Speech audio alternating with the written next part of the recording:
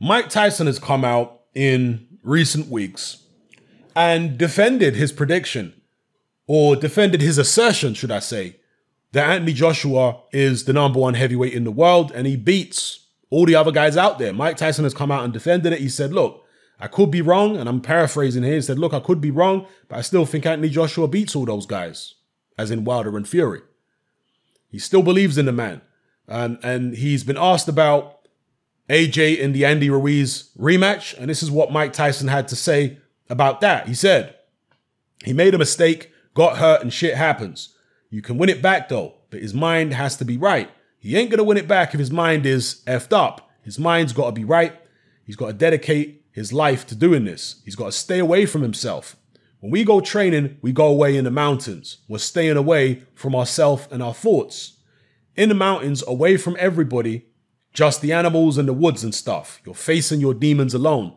His spirits appear well to you, but in his mind, what's going on in his mind? This stage in his life really makes them, because when they already have money now it's about, who are you? Now you're dealing with adversity. Who are you? What are you going to do now? Are you going to lay down now and say, hey, I don't want no more?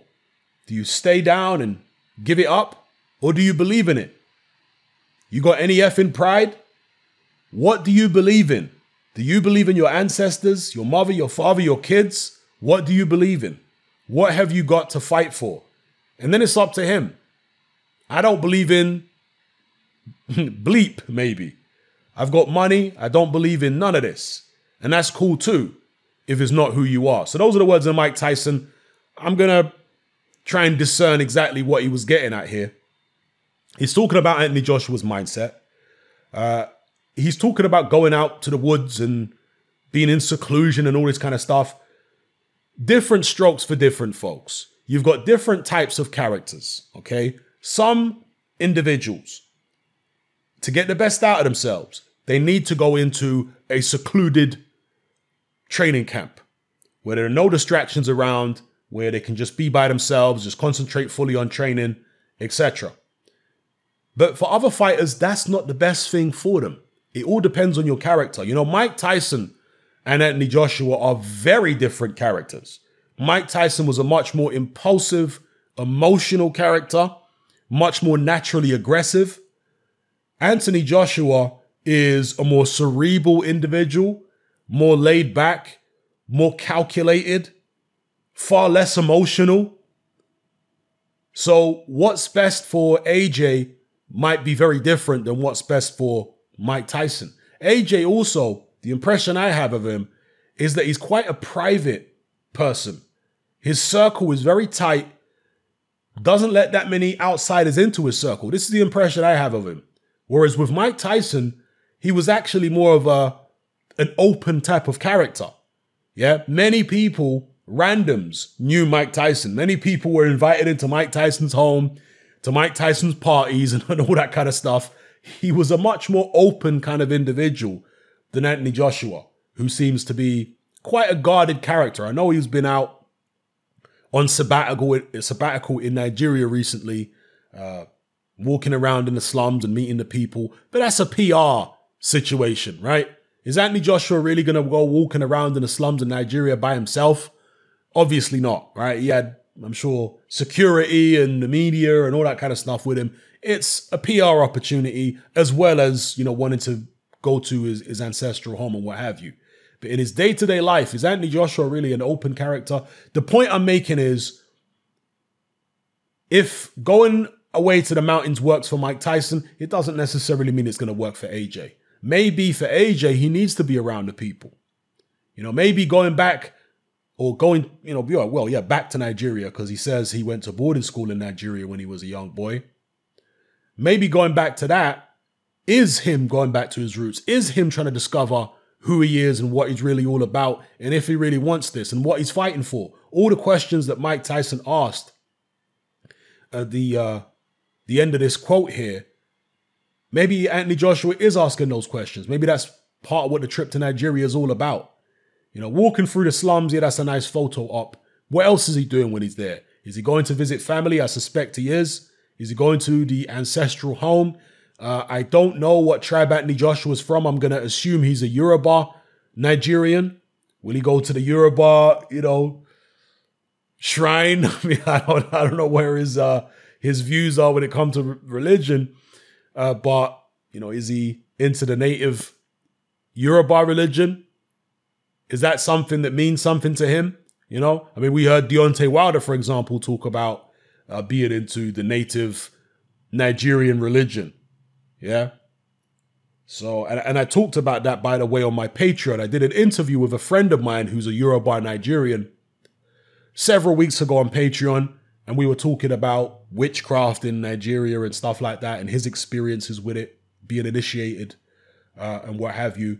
Fascinating stuff for those of you who want to learn about that kind of thing. And he also revealed certain celebrities, extremely well-known black celebrities in America, who, according to my Nigerian friend, are practicing, because he knows about Yoruba native religion. And he says these people are practicing the native religion because you can see it. You can see the symbology in their videos and stuff like that, in their pictures, that they're practicing this native religion. And again, if you want to learn more about that, sign up to my Patreon. But anyway, back to the matter at hand here. Anthony Joshua, has he made too much money to be hungry enough to beat Andy Ruiz in the rematch? I guess that's the question that Mike Tyson is asking at the end of this quote here. He's saying, Anthony Joshua's got money and he doesn't believe in any of the pride and, fighting for honor and all that kind of stuff because you've already got the money. So what are you really fighting for?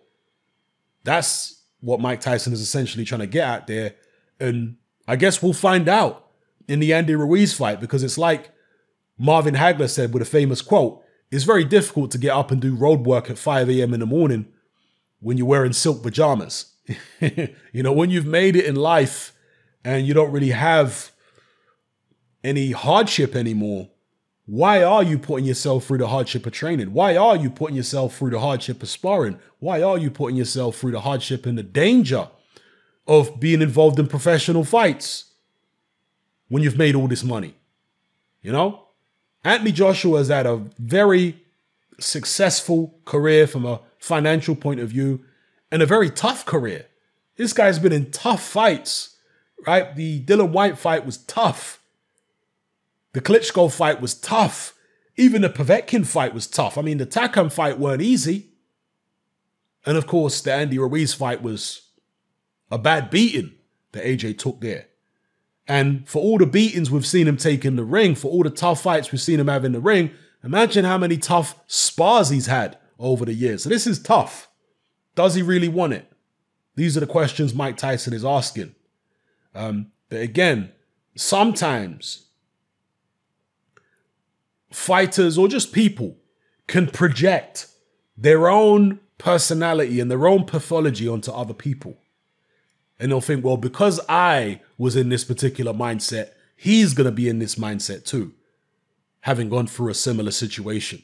But that's not necessarily the case. As I say, people react to situations differently. It all depends on, the personality. Yeah. So anyway, let me know what you guys think in the comment section below about Mike Tyson's views here on Anthony Joshua. Is he just being stubborn when he says that AJ is still the top guy out there in his estimation? Is he just trying to defend his prediction? Or is that something that he truly believes? How highly do you value Mike Tyson's opinion? When it comes to his opinion on boxing, from the technical aspect of it, I value Mike Tyson's opinion very highly. Mike Tyson is a boxing scholar. Make no mistake about that. This guy knows boxing better than most people in the world, right? Mike Tyson knows all about fighters from the early 1900s and the 1800s. Mike Tyson knows all kinds of stuff about boxing. He's very much a boxing scholar. He studied many different styles and what have you.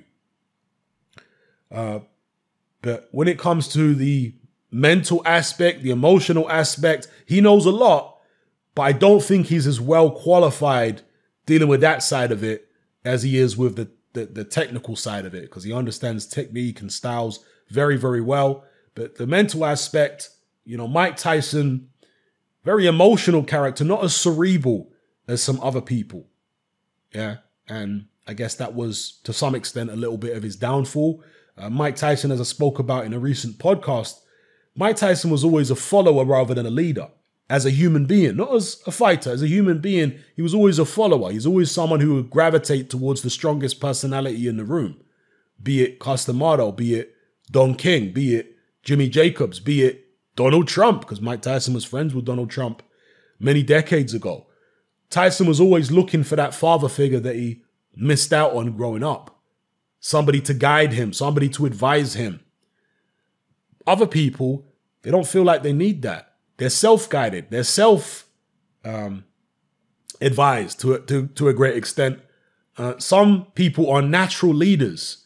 Yeah, Mike Tyson was never really that. Tremendous fighter, tremendous, spirit for fighting. Vicious. But as a person in the world, he wasn't the most charismatic individual. He wasn't the kind of person who walk into a room and have everybody eating out the palm of his hand. That's never been Mike Tyson. That was Muhammad Ali. Oh, Ali was a very natural alpha male, unbelievably charismatic, have a whole room eating out of the palm of it. That was Ali. Even Tyson Fury these days, he's more naturally that way inclined, a natural alpha. Mike Tyson, of course, was an alpha male, but he was an alpha male to a large degree because of the circumstances he grew up in. Because Mike Tyson was bullied growing up, and he was a victim for a long time during his childhood until the bullying got too much and he snapped one day. So his environment turned him into an alpha male rather than him being innately that way. Muhammad Ali was innately alpha. Muhammad Ali didn't grow up in a ghetto. He grew up in a two-parent family in middle-class Kentucky. But he was just naturally alpha, naturally charismatic, had this natural high self-esteem and extremely high opinion of himself. You know, he didn't have to be molded into that. That's who he was in the beginning. Whereas Mike Tyson had to be molded into that. Customado, when he saw Mike Tyson early, he realized he was lacking in inner confidence and he had to build up his self-esteem. You know. Anyway, I'm getting onto a whole tangent about Mike Tyson again here, people. Let me know what you think about Mike Tyson's views on Anthony Joshua. Drop your comments in the comment section below. It's happening, I'm out. Today's Patreon podcast is about the very popular Netflix series Stranger Things and the subliminal programming which it contains. If that sounds like something you might be interested in listening to, then head on over to my Patreon page for a free sample. That's right. You can go over there right now and there is a publicly accessible sample of today's podcast about Stranger Things. And if you like that, then I would encourage you to sign up to listen to the full episode, because the free sample is basically the first third of today's podcast is what you get for free. If you want to hear the podcast, the episode in its entirety, you'll sign up. And you'll also get access to all my previous podcasts. And we're literally talking about hundreds and hundreds of hours of other material that you get included whenever you sign up. So you sign up, it's less than £3 a month. There's no contract. You can cancel at any time, and you get access to a massive archive of podcasts from me. And as I say, today's podcast is about Stranger Things and the subliminal programming which it contains. All right, so head on over for the free sample. And if it's your kind of thing, then sign up. All right, it's happening. I'm out.